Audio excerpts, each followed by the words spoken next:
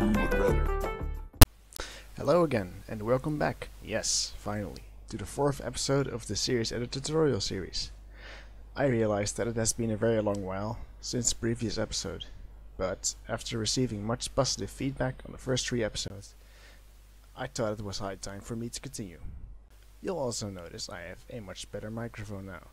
The difference in quality is noticeable, for sure. It also helps me be a lot more confident about my voice.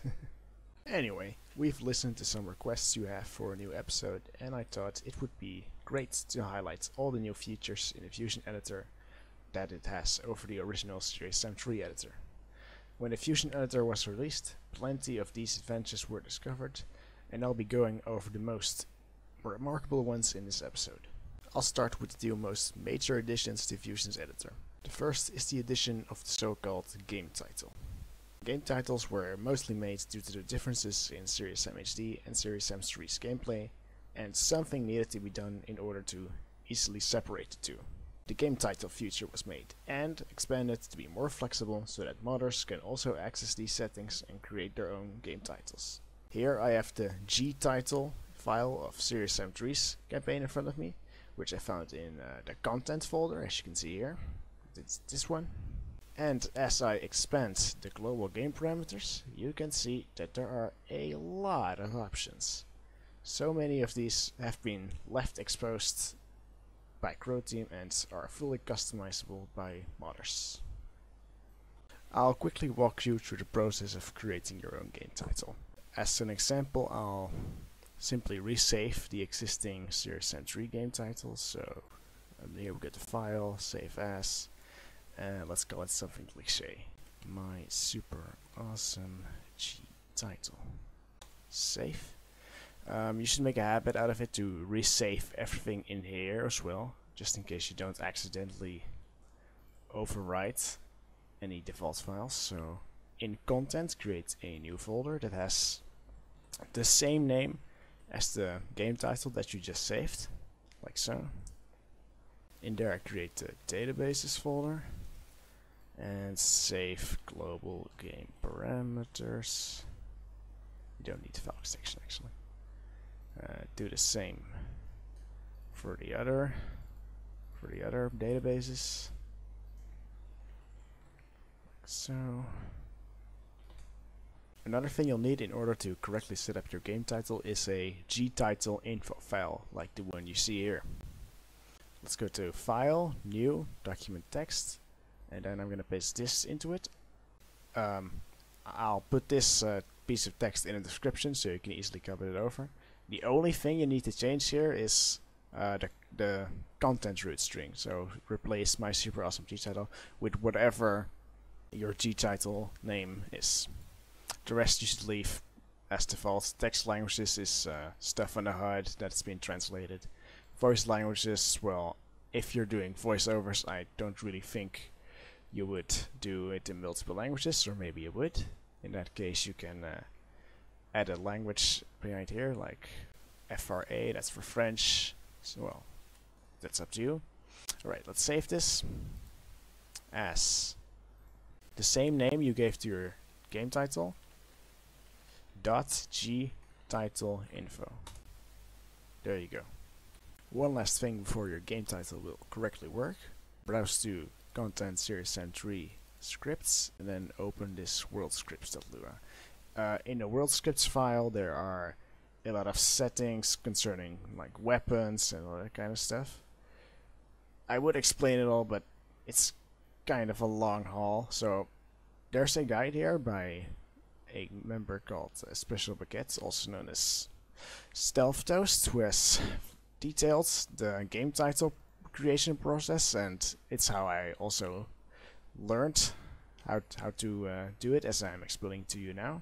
But here there's a lot more detailed explanation of the world scripts and what you can change about it. So if you want to go more in depth, then I'll link this guide in the description below so you can read it. But for now, save as, go to your folder again, create the scripts folder, and save this as world scripts. And as you may already have seen in this guide, you'll have to do the same for project startup parameters. So go to databases, project startup parameters. In here there's also a lot of things to configure, like the fonts or the level you see in the loading screen. We'll keep that all the same for now. We'll be here for too long if we changed everything. But yeah, save it in the same folder. Project startup params. There we go. Another thing you'll need to change is the default map directory. Let's give that this name. Wait, content my awesome. It's my super awesome. My apologies. gtitle/levels. Okay, save it again. Control S. Alright, and now we're finally able to start editing our game title. I've loaded up one of my custom maps here, which is totally not a shameless self-advertisement, and resaved it under the super awesome gtitle levels folder, just so we can have something to work with without having the need to create an entirely new level. Alright, let's bring up the entity list with the N button, and then go to the world info, and see it's right there at the bottom. And then here at game title, press browse and select your game title. Oh. Well, if there's no errors, you're doing good so far. Let's collapse global game parameters and start fiddling around with some stuff. Let's begin here. Player parameters. So what's player parameters all about? Well, if you go into third person in the normal Serious Sam 3 campaign, you'll see that you're playing as Serious Sam. But what if you wanted to play as someone else? Well, let's say I wanted to make a Christmas themed campaign and I'll be playing as Santa Sam. Let's go to locate, and then here's the full list of all my player models. I have quite a few. Thanks for modding. Let's select Santa Sam. Alright, select that. And now let's save everything first. Now we can test the level by pressing T. But sometimes when you do that, an error will show up in the console right here that says no valid game title info for the current game title. Luckily, there's an easy fix for that, and all you need to do is just restart the editor once and then come back here. Alright, now let's again press T to test. No errors since I already restarted. And look at that, there's Santa Sam. Merry Christmas. Alright, let's see what other kinds of things are useful to change in game title. Here on the game difficulties you can change the settings corresponding to every game difficulty. Like if I wanted to make tourist even easier than it already is, I can give a smaller health multiplier to the enemies. Other parameters should be self-explanatory, except maybe this one. This relates to the AI. Initial delay multiplier relates to dynamically spawned enemies. Well, fiddle around with this if you'd like to modify your difficulty a little bit. Let's see what else we have. Announcement sounds for if you want to have a custom voiceover for the versus announcer. 1 minute left. Again, pretty self-explanatory. And also somewhere around here. Yes, title capabilities. Like in BFE you could sprint. Well, if you didn't like that option, there you go, it's off now. Or if maybe you did like it and you just wanted a more classic feel to your campaign. Again, everything can be changed. You could even disable crouching if you want for whatever reason. Alright, now collide this and go to Hud parameters database.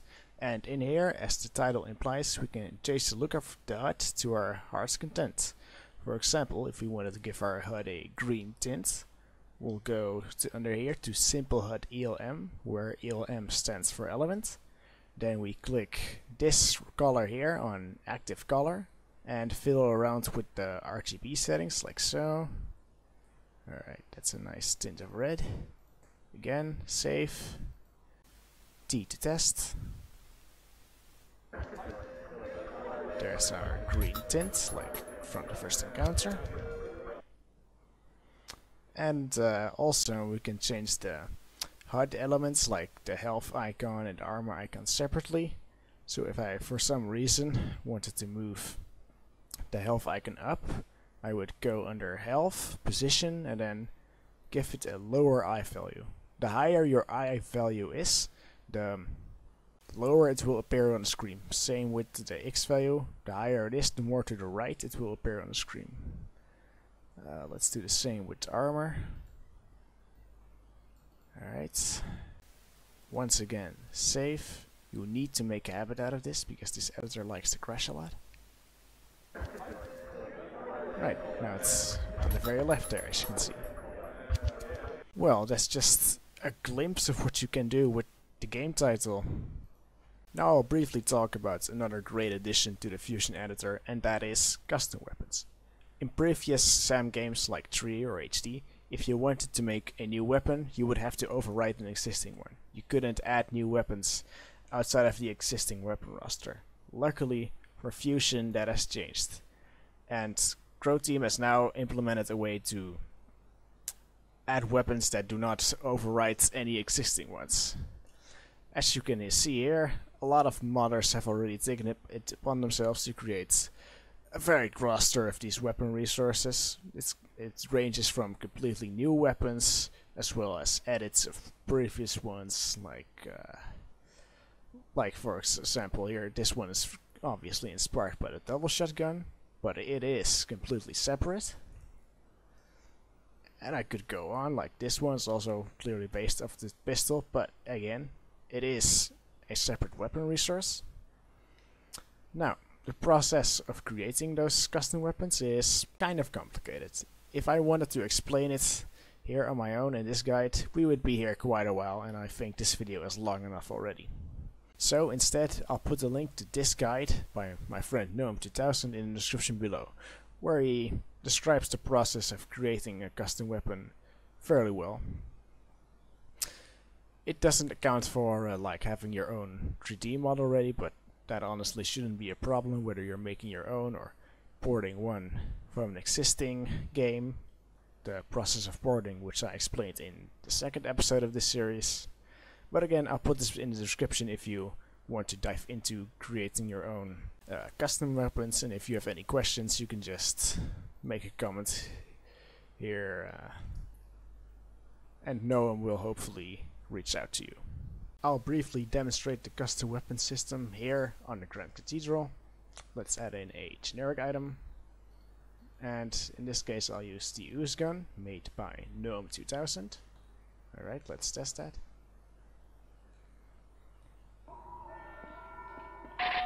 And working just as intended, it's a completely separate weapon in the 6th slot next to the flamethrower and the laser. Party time. As you can see, it works perfectly fine, kills baddies just as advertised. And those are just a few of the new features that the Fusion editor has to offer. There's a few I'd like to show as well. If we go into the mesh editor by spawning a simple model using insert, we can see that there are some new mesh primitives, like the stairs. Do something like so. We can change the number of stairs and what kind of stairs. All that good stuff. Also the star, which, well, we all know what a star looks like, don't we? That's very nice.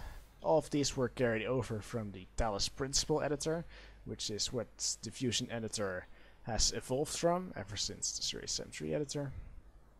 Another thing that's carried over from the Talos editor is the shuffle music. If you remember playing the Talos Principal, you'll notice that the music track for the exploration has changed periodically, and that you can also do that in Fusion as well. Just add in some cool soundtracks, maybe not this one. How about Courtyards of Gilgamesh, I think this is, and another Babylonian cigarette. Yes. So now periodically between 60 seconds there's a different exploration music. If you so desire to have such a mechanic in your map, well, thanks to Fusion, it's all possible. And I think that'll be enough for one episode. Thank you for watching, and hopefully I won't go on another 6 months hiatus again.